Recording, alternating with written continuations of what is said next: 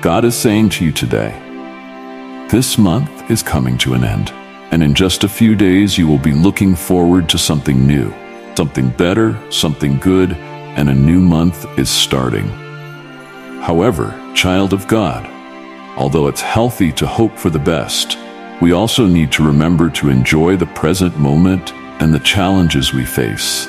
We often lose sight of the beauty in the moment because we are too preoccupied with racing through life, always looking forward, geared, and pursuing the next great thing, breakthrough, or blessing. We no longer notice the little marvels that God does on a daily basis. We fail to see that every beat she makes is a gift from God. The adversary would want us to concentrate on your issues, our suffering, to the extent that we fail to see the happiness that is there in front of us.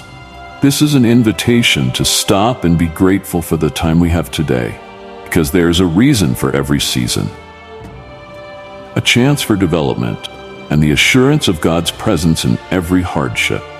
Even as you begin this new month, He is still with us. Keep hope alive. Maintain your faith. Don't forget to be grateful.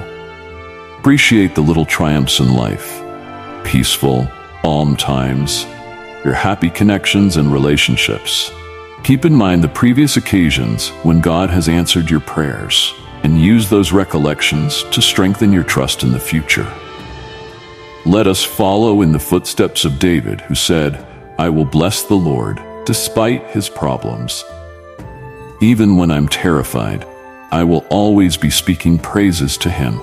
We must decide to give thanks even in the face of uncertainty. Worship as a way to express thankfulness for God's kindness, because it is in our praise that we find serenity, in our worship that we find strength. Thus, although you look forward to what God has in store for you, remember to live completely in the now, to appreciate the benefits that are already yours, to adore laughter, and to accept silent love. As you begin this new month, remember that Jesus Christ is the author and perfecter of our faith. Above all, grant yourself a deep and unconditional forgiveness, with immense appreciation and delight. I pray that you will always have the support of your Heavenly Father.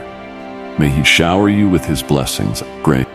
Don't forget to say amen and give thanks to the Lord in the comments.